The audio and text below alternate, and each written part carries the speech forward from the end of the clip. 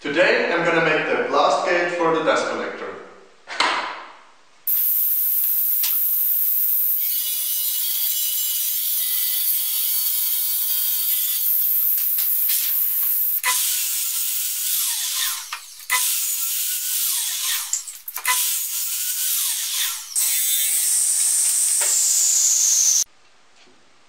I'm just gonna line up the slider on one of the plates and then use a breadpoint bit to mark the positions of the bearings.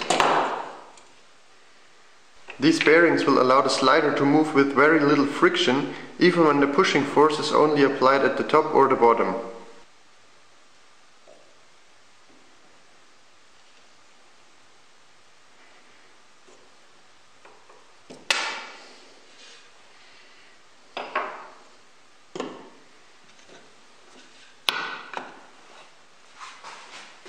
And now I'm gonna stick the pieces together and drill holes for the shafts and for a couple of pieces of threaded rod that will hold the entire thing together.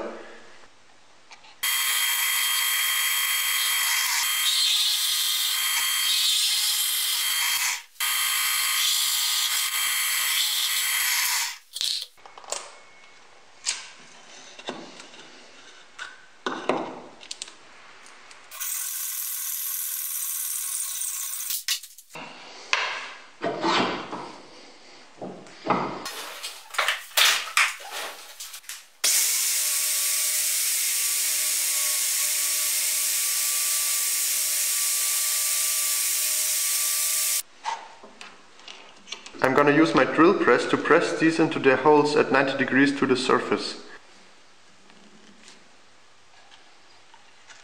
And a bit of epoxy secures them in place.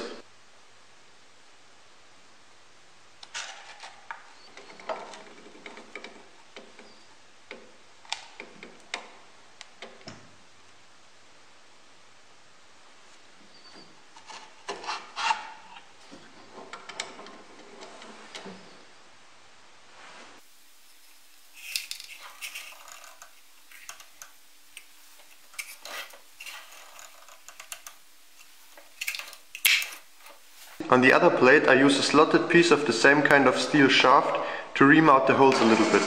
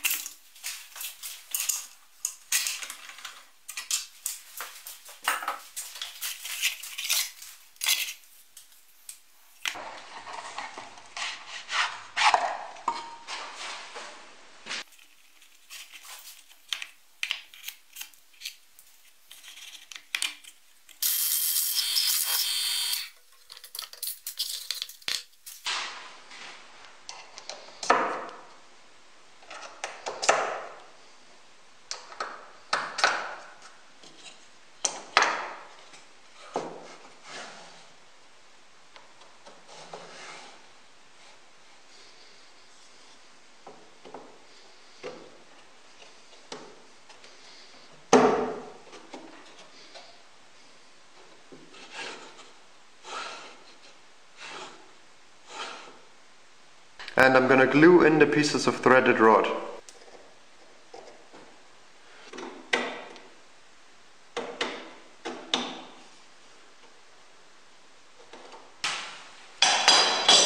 And now I'm just gonna epoxy this in place.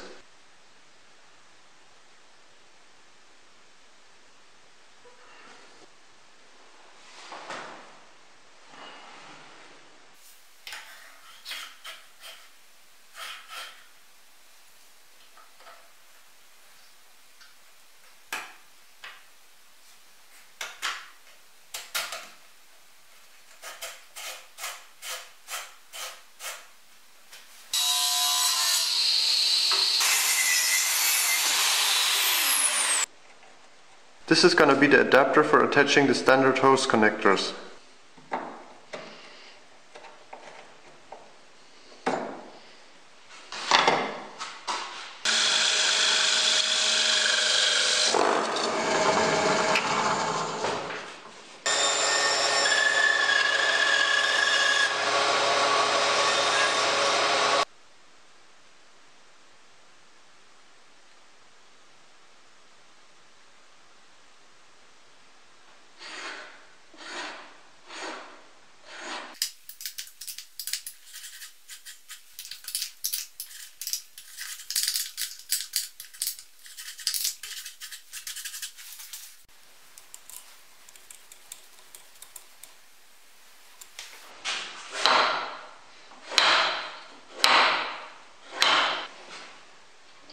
This cover will hopefully keep out some of the dirt.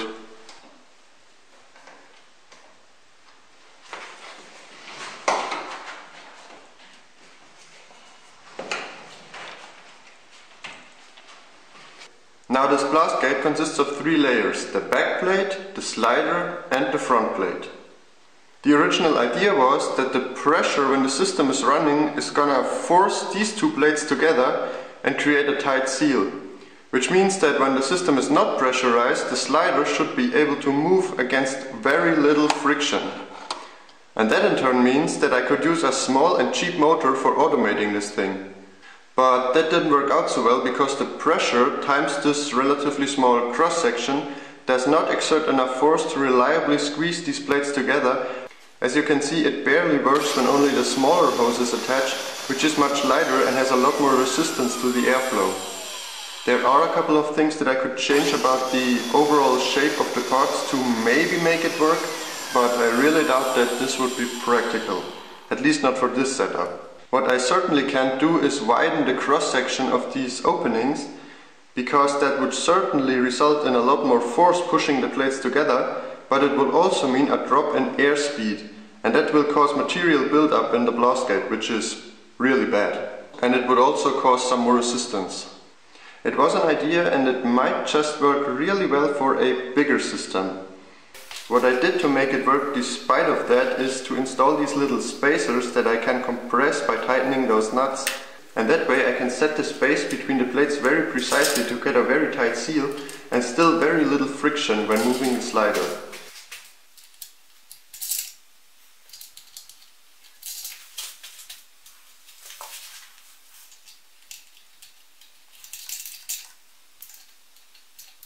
And it works great.